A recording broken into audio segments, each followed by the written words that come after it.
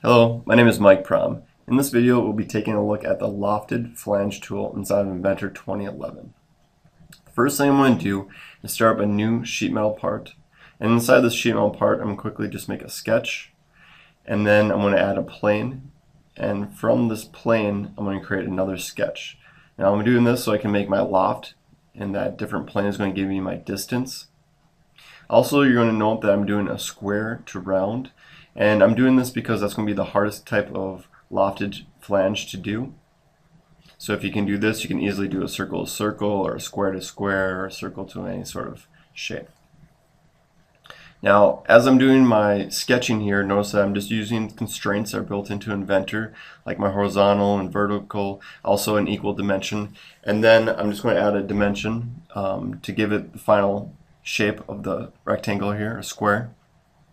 Now, with these sketches completed, my next step is to look at my Lofted Flange tool. But before I do, notice that there's sheet metal defaults. In here, I can set up all sorts of different styles and standards. If I wanted a standard for stainless steel or aluminum or regular steel, all my different bend parameters are associated with that.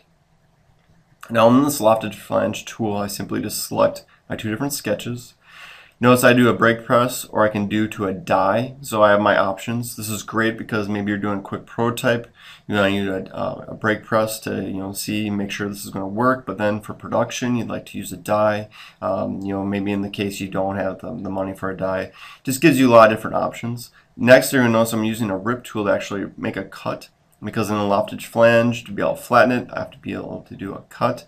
I simply just select my unfold tool, and you can see I have a flat pattern. I even have the capabilities inside of here of making changes to my bend numbers. So this is the order that I'd like it to be bent. In this case, it's very simple, but that's something where if you're doing drawings, it's very nice to be able to communicate this with people on the shop floor or whoever's doing your bending. Now, once I have this Lofted Flange complete, my next step is actually make a drawing of this. Notice when I do a new drawing, it's the same DWG format that you're familiar with AutoCAD. Inside of here, I can simply just place my views. The nice thing is I have a capability of just doing a flat pattern. Now, in this flat pattern, I have the capability of adjusting the scale. This is different in AutoCAD, where I'm actually adjusting the scale of the view, and then when I do my dimensions, if I make any changes to those dimensions are going to stay the same. They're not going to be changing like they would be with AutoCAD. Now that I've entered my flat view, I can actually add a bend table. Notice that numbers, like we saw in the 3D view there, my bend order, and this table is automatically, it updates if I'm making changes. Also note, if I didn't want a table, I could add a bend note on each one of my bend lines as well.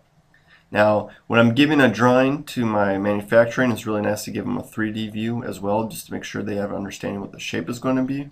And then I can save this, and I very quickly created a 2D and 3D drawing for this. Now, as far as DXFs, to have this laser cut, notice if I do a save copy as, it's simple as just select DXF, and then I can do a DXF of this drawing. If I was doing DXF here, I wouldn't put that 3D in there, but you can see how quickly I can just save a 2D view as a DXF. Making my DWG, next step, save copy as DXF.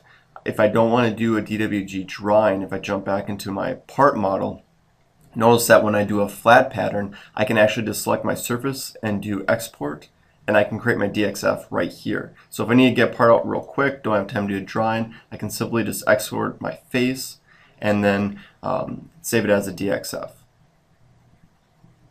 Now, this next feature I want to look at inside of sheet metal is just doing a contour flange. I think this is important. People have understanding very well of how you can build up, have a face, add some flanges to it.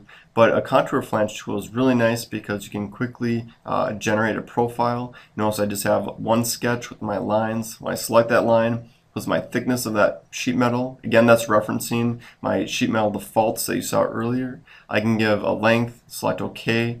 Very quickly, then I can do my flat pattern by just selecting my flat pattern tool.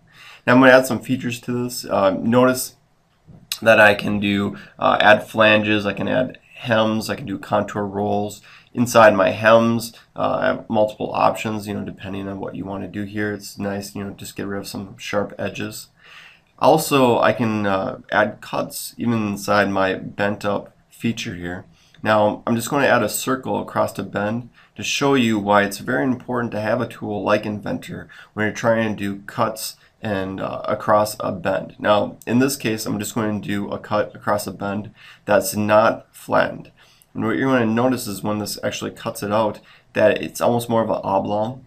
And that might be fine if you want something to go through there. However, when you take a look at the flat pattern, notice that actually has that bevel into the material, so that couldn't actually be done by a laser cut. However, I have the capability of just stepping up here and selecting my unfold option, and then I can create a sketch just like I did before. And this time when I add my circle, it's going to cut it in the flat pattern, and once it's cut I can go back and I can bend this tool, refold, and notice how it actually cuts across the bend. So that could actually be done or completed inside of a laser program. Now I'm going to jump over into AutoCAD just so you can take a look at how I can reuse this information inside of AutoCAD. When I make a DWG Inventor, you can open that up right inside of AutoCAD, so it's the same DWG format. Also, if I come in here and I take a look at my blocks, this actual view has blocks made out of each one of those views, so if I wanted to reuse this information inside of AutoCAD, I can go back and forth. Thank you for your time. Again, my name is Mike Prom with Applied Engineering.